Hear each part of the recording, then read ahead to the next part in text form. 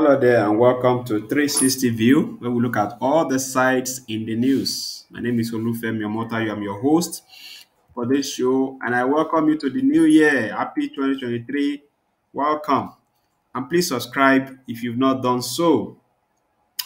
Okay, we're back to Nigerian news and back to some sort of politics, which is expected because the general election is just about a month and some weeks away.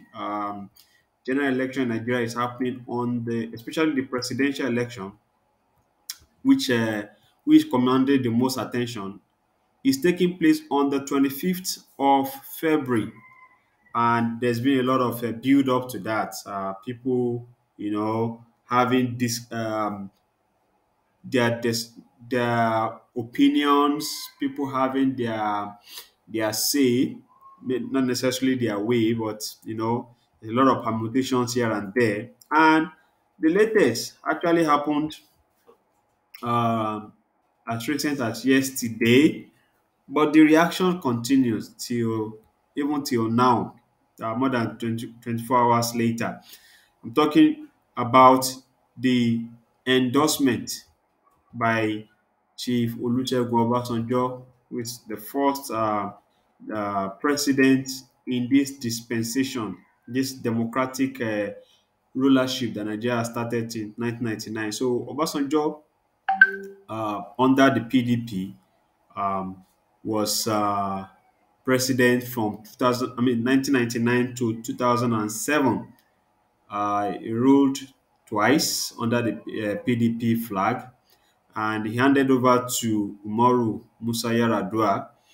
And then when Yar'Adua became sick, uh, uh, Goodluck Jonathan was able to take over. So in the scheme of things, Obasanjo remains one of the political gladiators in this country. And if you are a keen observer, some month ago, the candidate of the ruling APC, I'm talking about Bola Tinubu, took an entourage to visit Chief Obasanjo in his office at Abeokuta, in what many people considered to be a political move to seek the endorsement of Chief Obasanjo. But if at this moment, the APC camp are saying that trip was not really about seeking for endorsement. They say it was a peace move. Why are they changing the tone of their voice? The reason is because the cat is let out of the bag.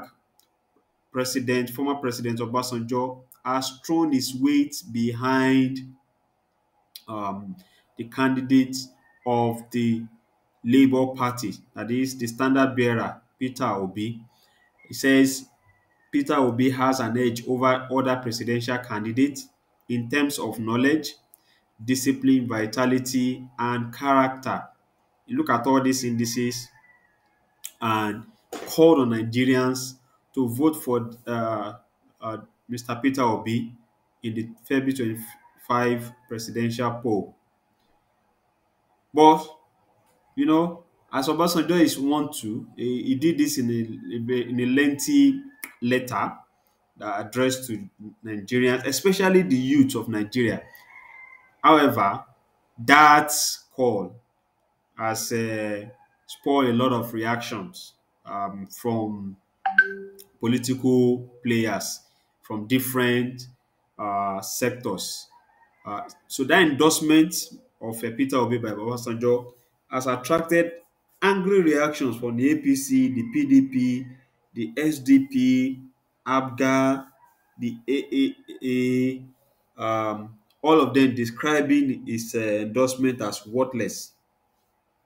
Um, so I'm going to give you all this, but before going further into all this, I mean, the point is so I asked a question. If you remember one of the episode, I asked a question about uh, what's the impact of endorsement? What value does endorsement have in emerging political leaders in this country? So, if a group of people endorse you, does it mean that everybody in that everybody will follow suit and and vote for you? Because ultimately, it depends on Nigerians.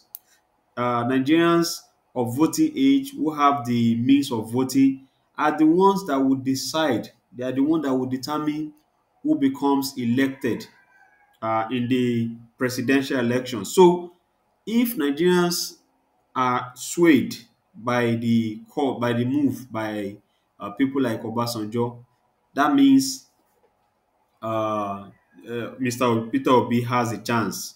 And if you look at his antecedent, actually, so all the people Obasanjo has endorsed over time, you look at 2007, he endorsed Yaradua. Yaradua became the president.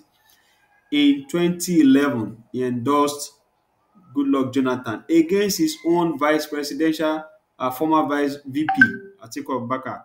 Endorsed Jonathan. Jonathan won. In 2015, rather than endorse Jonathan again because he thought Jonathan had failed, he now endorsed the incumbent, that's Muhammadu Buhari, and Buhari won. Then in the last election, which was 2019, he endorsed Atiku. People thought that would be an impossibility, but he did. He endorsed Atiku, and for the first time, the candidate he endorsed did not win because he said he could not endorse Buhari again. But all this tells you that he has antecedent of endorsing candidates, and most of them eventually actually go on to succeed in the polls. Will that be the same this time, or will the story be different? Time will tell. So, Obasanjo announced his support for the Labour Party candidate in a letter. Even most recently, a book was published by the editor of the Premium Times, Mr. Mosikelu Bojid, that talks about the letterman, Obasanjo. And so Obasanjo has written another letter, and in this letter, he titled it "My Appeal to All Nigerians, particularly young Nigerians." Um, so the in that letter, Obasanjo spoke directly to Nigerian youth, telling them why this is their time. They cannot afford to waste this opportunity. They should vote for Peter Obi. He said in the letter, he described the last 7 years of Buhari regime as horrible and hell on earth for most Nigerians.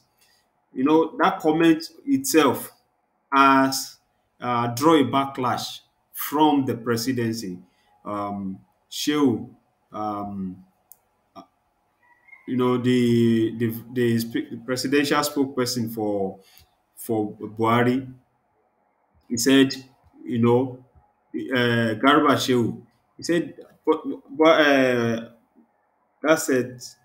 Obasanjo's comment coming that they came from the place of vengeance. That is, he said Obasanjo is talking out of frustration because Buhari has surpassed him in every way possible. Well, we sincerely, I expect less than, not less than this because of the way that those presidential spokesperson have been, but the standard is really low.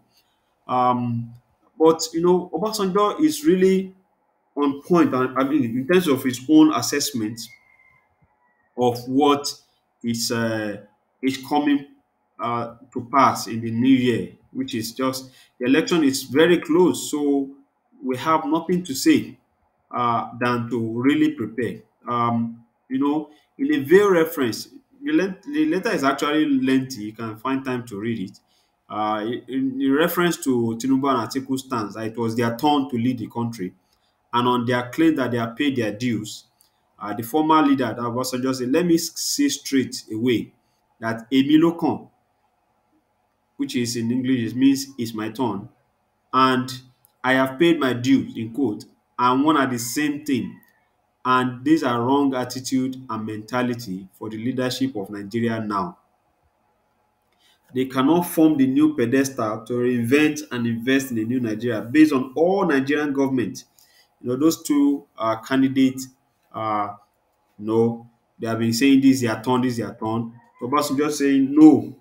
He said the solution should be in we and us and not in me and I, unlike what those other people are saying. But there's been a lot of backlash actually since then. In fact, uh, Governor Nyesom Wike, he threw a shade to Atiku. He said, in a broadcast stuff yesterday, I watched him. He said, I was praying that Obasanjo should not say anything. When I saw the letter last night, I was touched. If your principal cannot recommend you, then there is something fundamentally wrong. That veil statement is directed at Atiku Abubakar. Wike and Atiku, they are at loggerheads at the moment. So we don't even know who Wike and his G5 governors are endorsing. But as I put a stop to this episode, I just want to know from your opinion. Do you think this so-called endorsement, do you think what does it worth? Obasanjo now throwing his weight behind Peter Obi. Does it mean Peter Obi has a good chance? Does it mean he has won the election? Let me know your thoughts in the comments. As usual, I thank you for watching, listening to me, and I pray that you have a great year in 2023.